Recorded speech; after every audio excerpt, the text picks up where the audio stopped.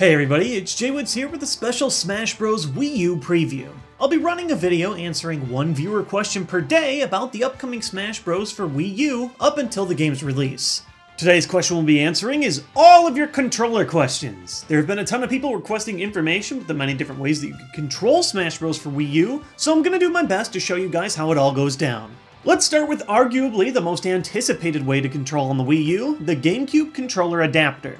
The Gamecube controller adapter will be available alongside the launch of the Wii U Smash Bros. Game for $19.99 US. It's compatible with all types of Gamecube controllers, old and new, and can even work with the wireless Wavebird controller by putting the receiver in one of its 4 slots. The adapter is connected and powered to the Wii U through the use of 2 USB ports, which can be connected either in the front or the back of the Wii U.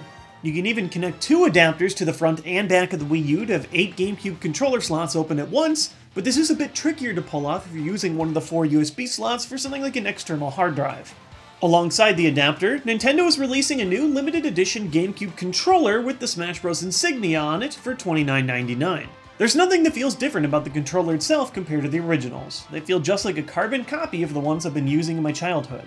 The only difference is that the new Gamecube controller has about an extra foot of cord length, helpful if you have it set up far away from the television. This length actually appears identical to the Japanese Gamecube controllers, which you can see from here with the white cable when compared to my silver US Gamecube controller on the left.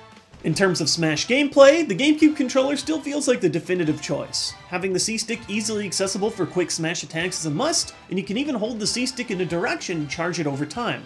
I've been pretty open to the fact that I love the feel of the Gamecube controller, and it's just great to have it back. The only downside is that this adapter is not compatible with Wii titles when played on the Wii U, such as with Mario Kart Wii. My secret hope is that we could get Gamecube Virtual Console titles compatible with the adapter, but only time will tell. I've also had many ask if you can use this controller adapter on your PC as a controller. You can connect it, but as far as I can tell, the drivers don't allow you to actually use the controller on your PC. I wouldn't be surprised if a fan-made driver made this possible, though. Moving on to other controllers, my second favorite choice would be the Wii U Pro controller. It still has a solid fit and worked fine for all my Smash Bros. Needs. My only complaint, if I have any, is that it feels kinda strange transitioning to this controller from the Gamecube one because the second stick you use for smashes is above the buttons instead of below. Similar to the Pro controller layout is the Wii U gamepad. It's another workable option, although I found that the wider controller is still less comfortable than the Pro controller.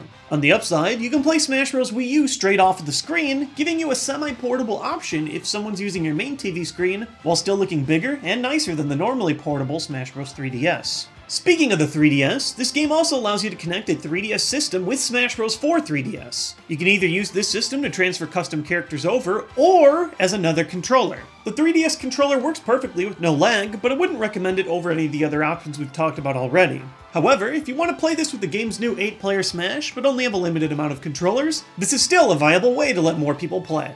And finally, there's the old Wiimotes, which are still Wii U compatible with the sensor bar that's included with the system. You can play with the plain remote horizontally, but your button options are extremely limited. This is by far the worst way to play Smash Bros. In my opinion. Slightly better, but still not to my liking, is playing the game with the Wiimote connected to the Nunchuck add-on. It gives you a few more options, but it still feels inferior to the other controllers. I had a friend in college who swore by playing this way though, so if that's what you like, the option is still around.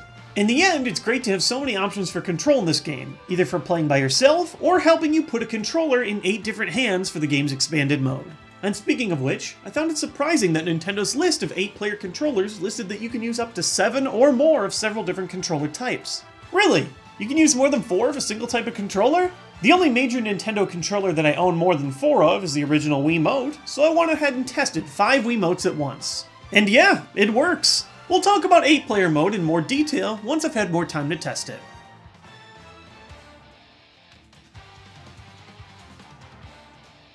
That's all for today's preview video, and special thanks to Nintendo for allowing me to share this Smash Bros. Wii U footage with you in advance. Is there a Smash Bros. Wii U question that you'd like answered? You can leave a comment below or tweet me at TheJWittz, and you just might show up in the next video. Once the next video is up, you can click right here to check it out. Also, if you want alerts right when my new videos are out, you can click here to subscribe to the channel.